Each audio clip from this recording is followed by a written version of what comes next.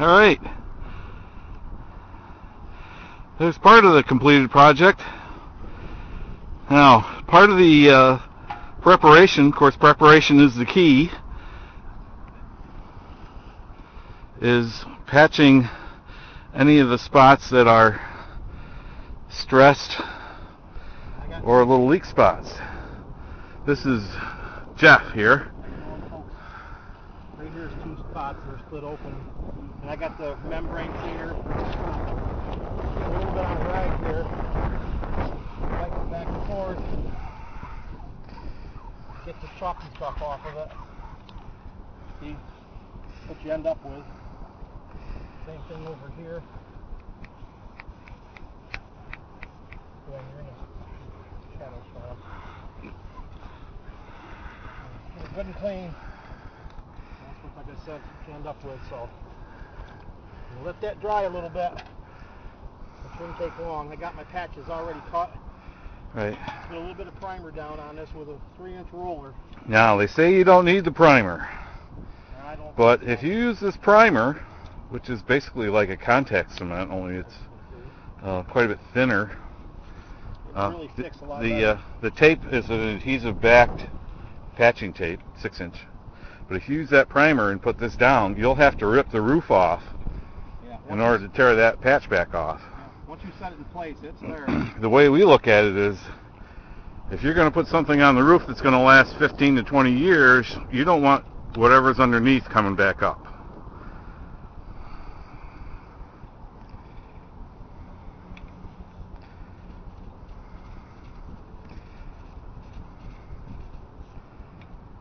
This stuff dries pretty quick.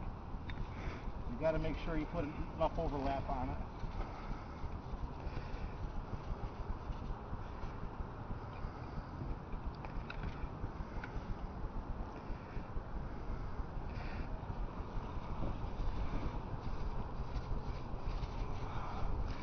Now you can see where we've taped previously here, and there's a little patch right there. Also, if you have any areas that are prone to stress, you want to get those quickly and right off. Cover later.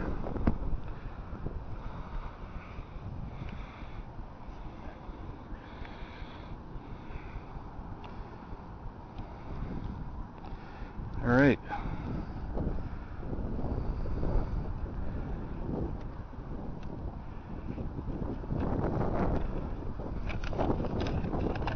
Okay, I'm going to lay this patch down.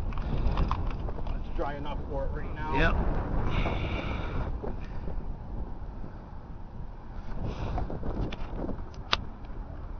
And just by touching that, you can't even pull that up. But these edges are what seal it. And I'll come back later with a lapping, like a black silicone to cover these edges. But I made this wheel that rolls right on the edge of that. Pass this right down. Right up on the edge. And probably the shadow's covering this. See that edge? Takes this wheel right up and down it, push right down on it. Lifts back and forth.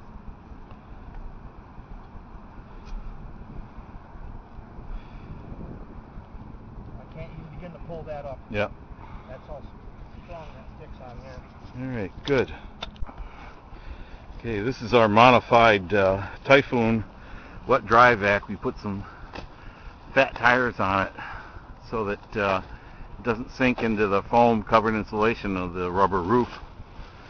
And it's got a front mounted squeegee on it.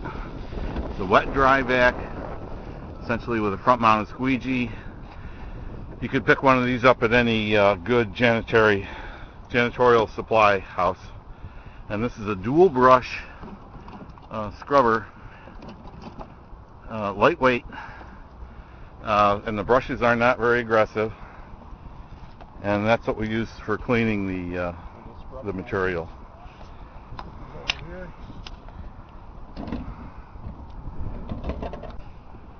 All right, now you can see this area here, and where the seams are.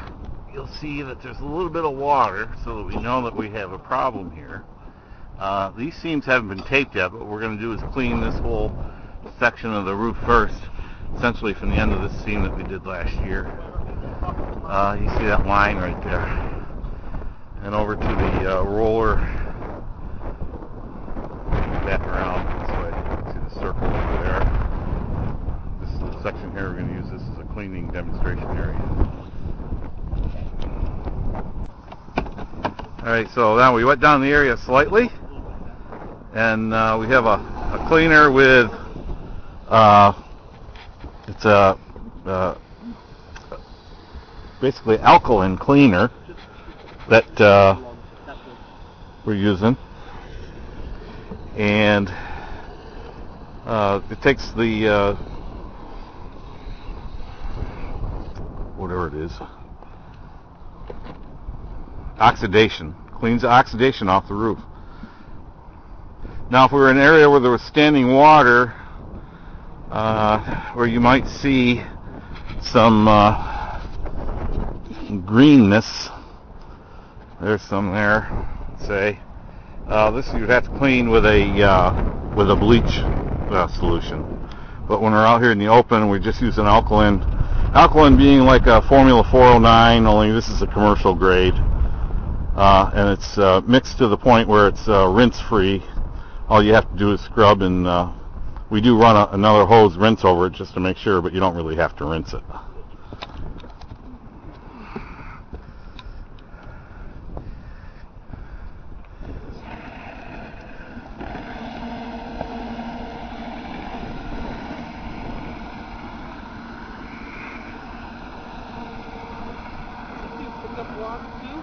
A little bit. Yeah, this gives a nice scrubbing action without really beating on the EPDM.